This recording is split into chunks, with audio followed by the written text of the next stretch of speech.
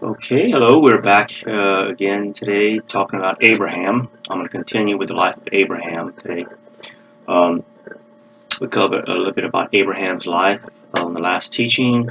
We went into how one of his tests, his first test, was a separation between him and Lot, his nephew, and how some people will just can't leave the things of this world to follow Christ.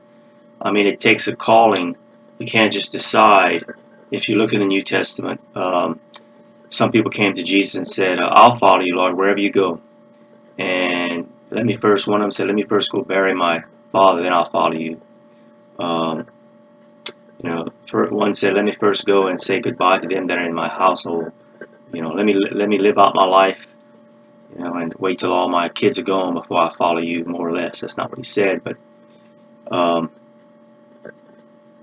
but some few, unless God calls you, unless the calling on your life, and no man can come to Jesus Christ unless the Father calls them.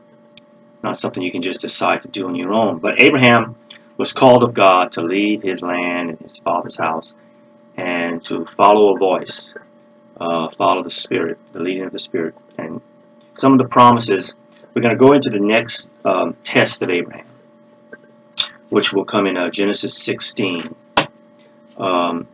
This first test was separation of him and Lot. Well, the first test was to leave everything behind and to trust his voice he was listening to, and that God was going to do everything he had promised him. But the second test will come in Genesis 16, and it's called Hagar and Ishmael. And so Abraham's test was whether he would believe, he would have faith that God would do exactly everything he promised he would do with him, but that he would do it by the power of his Holy Spirit, working in him and through him. Same thing with us. We have to trust that what God has told us he would do for us and to us, he'll do it by the power of his Holy Spirit, working in us and through us, and not by any good works we can do. Not by deciding, oh, this is what I'm going to do for God. Something in my own strength to help God out. God doesn't need our help. All he needs is us to listen to his voice and follow, and let the Holy Spirit lead us.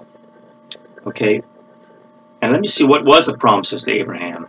Now remember, we're always going back from the old to the New Testament, because the Old Testament, the Old Covenant that God had with Abraham. We're going to cover the life of Abraham, Isaac, his son, Jacob, then Jacob becoming Israel, and his name being changed to Israel, which is the 12 tribes of Israel. Then he began with Moses. He started the Old Covenant with the laws and the 10 Commandments and hundreds of laws in Deuteronomy of what you can eat, what you couldn't eat, different festivals, feast days they had to keep, offering priesthood with sacrifices every time they sinned. This was the Old Covenant.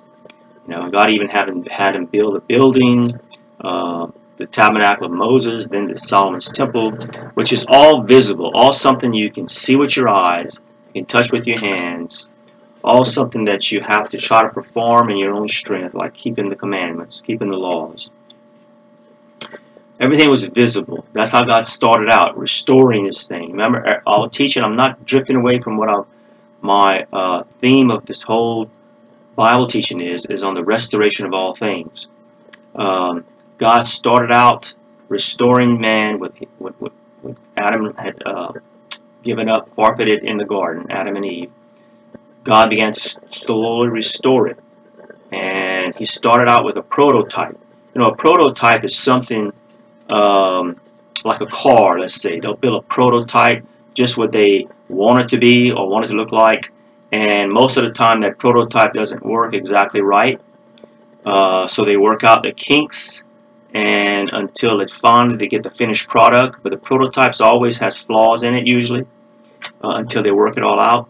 Now God didn't make the Old Covenant with flaws. In other words, I can't get into all that right now, but we're going to get into that when we cover, Israel and Moses and all the laws they had and the Old Covenant with the priesthood and everything. But that was not his intention. It's what man wanted. prototype was to show man that what he wanted, which is just a religion, like all the other nations had. So God gave it to him. It's not what he wanted when he took him out of Egypt. We'll get into that later at a later time. But when he took him out of Egypt, he wanted to be a God to each one of them. He wanted each one to hear his voice. But they said, no, Moses, we don't want that. We're afraid to hear God's voice. You go to God and hear God, and we'll do whatever you say. That's religion. You know, you pick a man, a preacher, a priest, and you hear from God, and you tell us what he wants, and then we'll listen to you. But it's what they wanted, so God gave them what they wanted. And it's a prototype to them, to man, that this doesn't work. And finally got fed up with it, and when Christ came, they were ready to have a real relationship. But I can't get into all that right now. But anyway, what did God promise Abraham? You know, the old covenant, the old promises was just a prototype. It was all about visible things that God was going to do. The new covenant in Christ is all an invisible thing. In other words, the Spirit you don't see. The Spirit works in us. The New Testament covenant, he did away with the old, where it's an invisible body of believers. The church is invisible. It's people from every denomination, sometimes from every walks of life, that God uses to listen to him and do his will. It's not a one particular denomination in one particular place in one building. It's people out in everyday life who hear him and do his will. That's his church today. It's not a building. In the Old Testament, it was a particular group of people called Israel, and it started with Abraham. So God's promises to Abraham was in 12, we read that last week.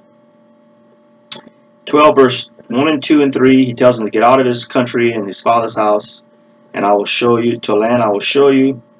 His first promise was, verse 2, I will make you a great nation, and I will bless you, and I will make your name great. I will bless them that bless you, and curse them that curse you, and in you of all the families of the earth shall be blessed in you. And then the second promise to Abraham was in Genesis 15, that he was going to give him a son to carry on his promise, that he would inherit, he would become a great nation, a great name. All the families of the earth would be blessed through his nation. And that he would also, the second promise, well, let me say the first thing. Second promise is promised land. He would inherit Canaan land. That is in chapter 15, verse 7. He said, God said unto him, I am the Lord that brought you out of Ur of the Chaldees to give you this land to inherit it. And that was Canaan land. We call it the promised land. So he was going to give him a promised land, a land, Canaan land. And the third thing he was going to give him was a son. And verse 15:1, fear not, Abraham. God said, I'm your shield and your exceedingly great reward. And Abraham said, but Lord, what will you give me, seeing I go childless? And the steward of my house is Eleazar. In other words, he thought he would have children through his servants. And Abraham said, because Sarah was barren, she couldn't have any children, and they were getting up in age. And the word of the Lord came to him, saying, this shall not be your heir, but he that shall come forth out of your own bowels shall be your heir. So he told him he was going to give him a son through Sarah. So that was the three basic promises. So the second test of Abraham was he was getting up in age, and Sarah was getting up in age, and they didn't have any children yet, but God had promised him a seed after him, because he gave him this land, and he needed children to inherit it after him. And so, but he was childless, you know. They were getting up into 100 years, close to 100 years old, and they still had no children. So he gets this good idea in chapter 16. This was the test. Are we going to wait on God, be patient and wait on God for what he promised us? Or are we going to try to do it in our own strength?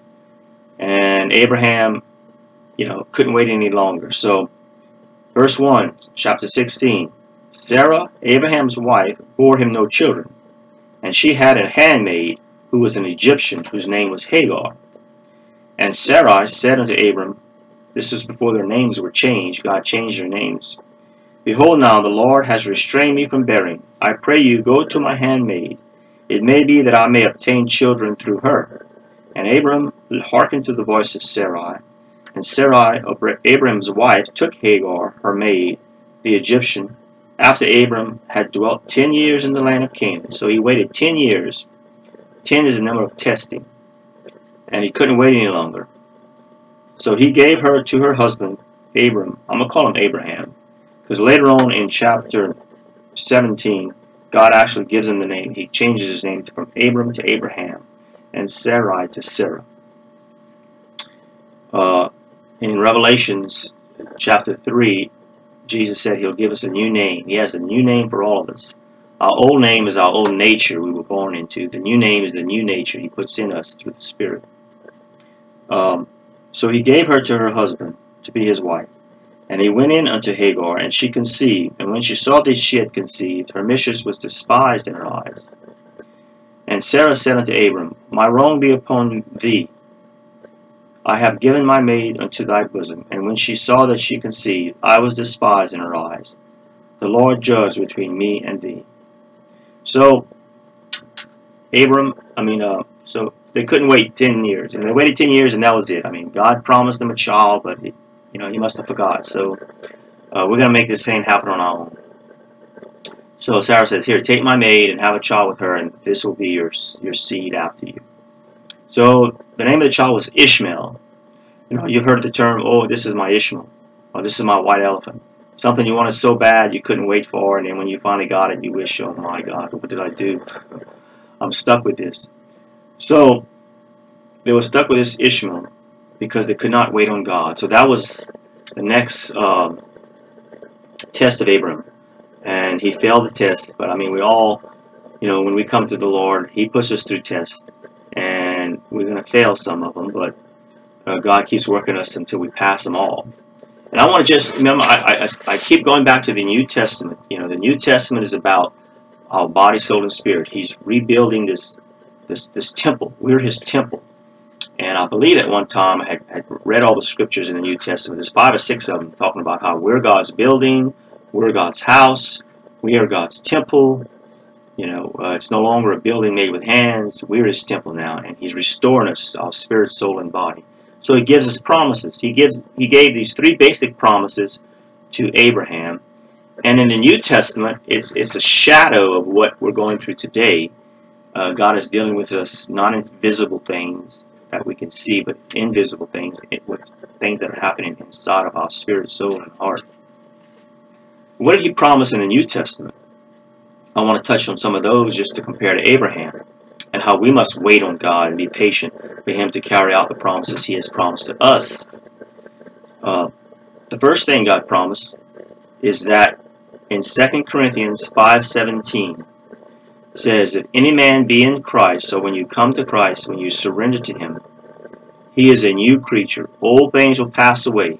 Behold, all things become new. So he begins to make a new creature out of us. Remember, Abraham said, I will make your name great. He makes our name great by being a real Christian. What is the greatest name but Jesus Christ? And when we become a true Christian, I called myself a Christian for 26 years of my life because I went to a Christian denominational religion. But I was not a Christian. I mean, a Christian, people think Christian means somebody who believes in Jesus Christ. No, that's not it. A Christian is someone who walks like Jesus Christ. In the New Testament, when they saw someone walking, Jesus had passed away in the book of Acts and risen and started a new church.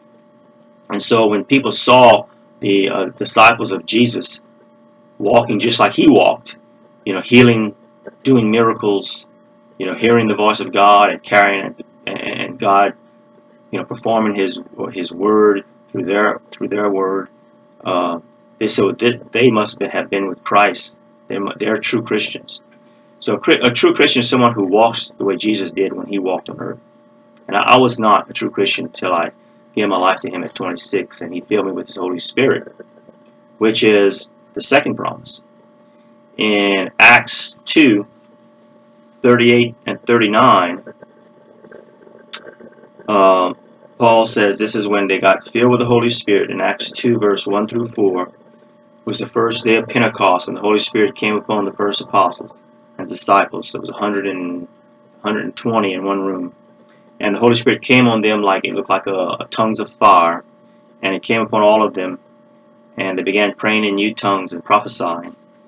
And from that point, they went out into the whole world and preached the gospel with power, with the gifts of the Spirit and with power. And in verse 38, 37, when all those who heard them praying in tongues, everybody had come to Jerusalem for the day of Pentecost. There were thousands of Jews there, and they heard this commotion going on.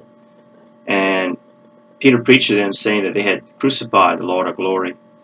And they said, what must we do then to be saved? And he said, repent, in verse 38 and 39, repent and be baptized in the name of Jesus Christ for the remission of your sins, and you shall receive the gift of the Holy Spirit. So this gift is the promise, the second promise. And he says in verse 39, this promise is for you and for your children. I want to read specifically what it says, because it's important to know for us these promises that are for us today, as the promises were for Abraham in the Old Covenant. Repent and be baptized, every one of you, in the name of Jesus Christ for the remission of your sins, and you shall receive the gift of the Holy Ghost. For the promise is unto you and to your children, and to all that are far off, even as many as the Lord our God shall call. Remember, I start out by saying he has to call you. He has to put in your heart a true repentant heart, and you come to him and surrender. And then this promise he has for you is the Holy Spirit. It's for you and for your children. Just like Abraham, the promise was for him and for his seed after him. So our promise is he's going to make us a new creature. He's going to change our nature to where we can walk the way Jesus Christ walked and not just go to a Christian church. The second promise is the promise of the Holy Spirit that comes in us with gifts and power. And because of this gift and this power he puts in us, the third promise is in Matthew 5:14 says, you are the light of the world. You are a city that is set on a hill that cannot be hid. So he makes us a light of the world. Even as he made Abraham, he said, all the families of the earth shall be blessed through you and through your seed, through your nation. In the New Testament, all the families of the earth, all of our neighbors, are to be blessed by the light that's in us. You're the light of the world. That's the third promise. He is making us a light in the world. Not through good works we can do. Listen, religions are caught up in all kinds of natural works, building soup kitchens to feed the hungry, and hey, look, if your neighbor's hungry, go buy him a hamburger. I mean, there's absolutely nothing wrong with that, and Christ expects that. You can't expect to see somebody starving and just pass by him. But that's not the light of the world. I mean, the lost person does that. I mean, the pagans, the heathens, if they see his neighbor starving, most of the time they'll stop and buy him food. So that's not being a light of the world. That's just common sense. That's just and also religion builds all these great big hospitals in their names to heal. But Jesus said, go out into the world in Mark 15 and verse 16 through 20. Go out into all the world and preach the gospel and lay hands on the sick and I will heal them. And the Lord worked with them doing miracles. And so he sent us out to heal the sick. He didn't send his church out to build hospitals. But this is all good works that they are caught up in. But that's not the light of the world. The light of the world is the power that Jesus Christ put in us through his Holy Spirit that makes us a new person, a new creature, and we become the light of the world. These are the promises. Now, we can't make these things happen in our own strength. Like Abraham, after 10 years, he didn't see this. He didn't see himself being a great nation. He didn't see himself having any seed after him. And so he tried to take in his own hands to make it happen. And sometimes, I got involved in so many volunteer work when I first came to the Lord, thinking, well, I want people to see that I'm doing something. So I got caught up in volunteering for United Way and volunteering for prison ministry, things that God never called me to do, but letting people talk me into it, kind of like Abraham let Sarah talk him into, look, take my handmaid and she'll have children because I can't. But so I had people talk me into things, but I'll never forget, I was at the last prison ministry I went to. I woke up one morning and there, over there, and the Lord said, "What are you doing here? This is not what I called you to do." It's the voice that leads you, you know. But I just had a good idea to do something for God. But His Spirit, when His Spirit's in you, He will speak to you. His voice will lead you into the work He's called you to do. And this is part of it, you know. This teaching idea is part of it. You know, I go to work every day, and as a house painter, and after 35 years of doing this work, I've met a lot of people, and many times people I've never met before, new people, new faces, and God has me, through the power of the Holy Spirit, either pray for their sick, or, you know, preach the gospel, tell them my story, my testimony. And now God has given me these teachings on video. It's all part of listening to Him and just doing what He says. It doesn't have to be this great big work that the whole world recognizes and sees you on nationwide television or whatever, or you build this huge, humongous church or hospital, you know, or food kitchens or whatever. Go do that if you want, but that's not being the light of the world. The light of the world is the power of the Holy Spirit working through you and in you, changing you, but through you, healing others and bringing salvation and the miracle power of God through others, to others. This is the light of the world. So Abraham couldn't wait much longer. So he went ahead and, you know, tried to carry out the promise of God through Ishmael. And so we're going to go on to chapter 21. And finally, Sarah has the child God promised. And the Lord visited Sarah as He had said, and the Lord did unto Sarah as He had spoken. This is Genesis 21, verse 1. And Sarah conceived, and bore Abraham a son in his old age, at the set time of which God had told him. And Abraham called the name of his son that was born unto him, who Sarah bore, Isaac. And Abraham circumcised his son, being 8 days old, as God had commanded him. And Abraham was 100 years old when his son Isaac was born unto him.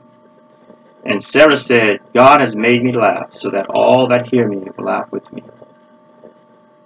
And she said, Who would have said unto Abraham that Sarah should have given children suck? For I have borne him a son in his old age. And the child grew and was weaned, and Abraham made a great feast the same day that Isaac was weaned. And Sarah saw the son of Hagar, the Egyptian, which she had born to Abraham, mocking him. So Isaac, and then she says, Wherefore she says to Abraham, Cast out this bondwoman and her son, for the son of the bondwoman, which was Ishmael, shall not be heir with my son Isaac. So there's trouble in the camp for Abraham. You know, he had this Ishmael, and then when God fulfilled His word that He had promised, He gave Sarah, Abraham was 100, Sarah was, it says somewhere in here, to save time, you can read through it and find it, but I know she was in her 90s, Sarah was. So, I mean, it was past her age to bear children. So it was a miracle. God gave him a miracle. That's what He wants to do with us. It's miracles He wants to do. Things we can't do. You know, we can go have a child with, you know, our slave woman like he did. But, you know, to have a child at 90-something years old was a miracle. So God wants to wait on Him to do the miracle and not run to man to help us out. But as soon as the child with Isaac was born, Ishmael started persecuting him. And it talks about that in the New Testament. I'll go there. But so Sarah talks Abraham into putting out the woman and her Ishmael, which he does. He has to give them food and water, and send them out of the camp, which was Hagar and Ishmael. Send them out into the world, and they became a great nation, which is the nation of Islam, which is a religion. But you know, this is the Ishmael today in the world, still persecuting the Jews, still persecuting Isaac. So I mean, be careful what you careful with your Ishmaels. They may come back to haunt you. That's why it's always best to just wait on God to do His miracle that He has spoken to you about. So this is it. This is His second test to wait on God to fulfill His promise and not try to take it into His own hands to do it. And, you know, God always picks up the slack in our life when we can't quite wait on the Lord. He will, you know, He doesn't abandon us. He works it out in the end. But it's always best, you know, to just trust Him for what He has promised He would do to us and make us into. And then, so He has to send Ishmael out of the camp. So I want to go to the New Testament and see what they say about this. This is in Galatians. Paul talks about this Hagar and this Sarah, and that's in Galatians 4. So if you go to Galatians 4, and I think it's around verse 21. Let's see. I'm reading it in the King James. I looked at it in the Living Bible, but sometimes they just kind of over-translate it for you. And when they do that, they kind of say what they think it means. So I'm just going to read it in the rough. I know that the King James Version is pretty rough. You know, it's their English, the King James English. But a lot of times by reading it, that you leave it open for the Holy Spirit to give you the interpretation, and not somebody else's. I use other translations, but sometimes when I, you know, don't quite see it that way, I read it in the King James and let the Spirit, you know, open up and understand it. But Galatians 4, Paul says in 22, "For it is written that Abraham had two sons, one by a bond or slave maid, the other by a free woman or his wife, Sarah. But he who was of the bondwoman was born after the flesh. Ishmael was born after the flesh, what your flesh can do.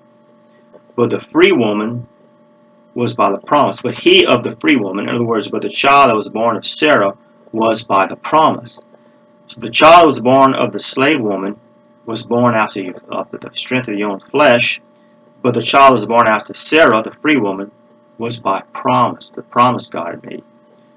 These things are an allegory for us. And an allegory is like a type and a shadow, a prototype. For us to look back, there's a scripture that says everything in the Old Testament was written down and carried out for us today to see their mistakes and not do the same thing over again. Okay? So these things are for an allegory. But these speak about the two covenants that God has. One from Mount Sinai, which is the bondwoman, which is Hagar. The other one is Jerusalem, from above. So it says, let me read that again. These things are an allegory. These are the two covenants. One from Mount Sinai, which is bondage, which is Hagar, and answers to Jerusalem, which is below. But Jerusalem, which is above, is free, which is the mother of us all. Okay, that is kind of complicated, in a way. But reading the other translations, some of it are correct when I read it. So it's like an allegory about the two covenants. One is of your flesh. God gave the old covenant, and He did it because that's what we'll get into Moses and when God called them out of Egypt, how He met with all of them, and they heard His voice, but they didn't want that. They wanted religion like the other nations. They built statues. As soon as Moses came down from the mountain, they had statues of a gold calf because they saw that's what the Egyptians, how they worshiped their God. But God wanted an individual relationship, and they didn't want it. So He worked with them through the laws and through the priesthood and sacrifices until Christ came. So the Old Testament, the Old Covenant, was like Hagar. Okay? It's what the flesh can do for God. And it failed. They finally came to, when Christ came, they finally realized that this is failing. We can't keep God's laws. We have to keep just sacrificing animals because of our failures. And they finally got fed up to where some of them received Jesus Christ to give them power to live the way God wanted, and not trying to do it with their own flesh. But the first covenant was all of the flesh, which was Ishmael, a type of Ishmael, prototype. But the new covenant is this city, Jerusalem, from above. There's a Jerusalem from below, it says, and there's a Jerusalem from above. The Jerusalem from below is the old covenant.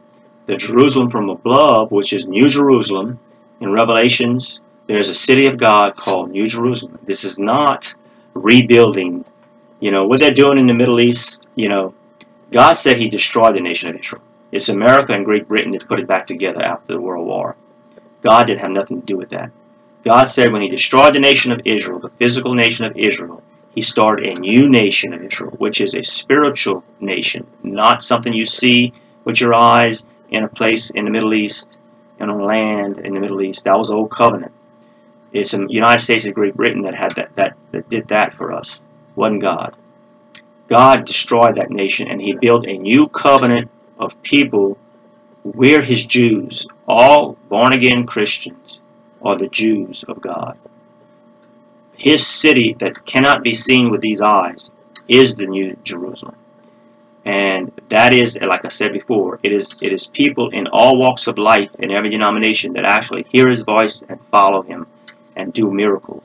And he works miracles in their life. This is the New Jerusalem. This is the new city of God that can't be seen with these eyes in a physical location. So it says it right here. The Jerusalem from above, which is Sarah, is an example of that. Sarah is an example of doing it by his spirit. Hagar is an example of doing it with our own physical flesh and strength. And we can't carry out what God promised to us in our own strength. You know, he has to call us, we have to surrender, he has to fill us with his Holy Spirit and all the gifts of power of the Spirit. You know, then he has to make us a new person through our lifetime, and then we are the light of the world through the power of the gifts of the Holy Spirit. I mean, he has to do all that. We just have to yield to him, yield to the voice we're hearing, yield to the Spirit that's in us when he wants to work in our hands to heal, or in our thought life to give us a word of wisdom, a word of knowledge. I'll give a teaching one day maybe on all the gifts of the Holy Spirit. And the last scripture I want to read is Hebrews chapter 11, talking about the city Abraham was looking for. Hebrews 11 verse 8. By faith Abraham, when he was called to go out into a place where he should have to receive for an inheritance, he obeyed. He went out not knowing where he went.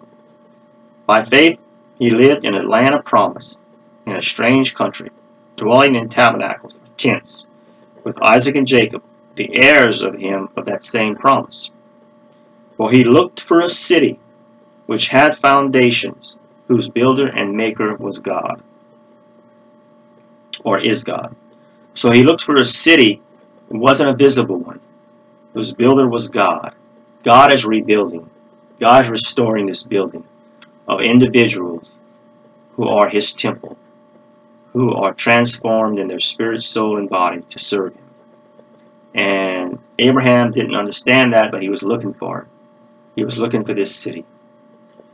Through faith also Sarah herself received strength to conceive seed, and was delivered of a child when she was past the age, because she judged God faithful who had promised. And then the final test was Isaac. By faith Abraham, when he was tried, let's see. Okay, let me go back one. But now they desire a better country, that is, a heavenly one. Wherefore God is not ashamed to be called their God, for he hath prepared for them a city.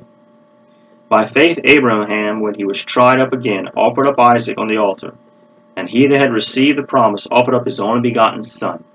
So I think it's in chapter 22 of Genesis, or 23. His final test was offering up his son that God gave him on the altar, and that God would give him back to him again. And we'll cover that next week. So, he offered up his only son in the last test, and God spared him and gave him back.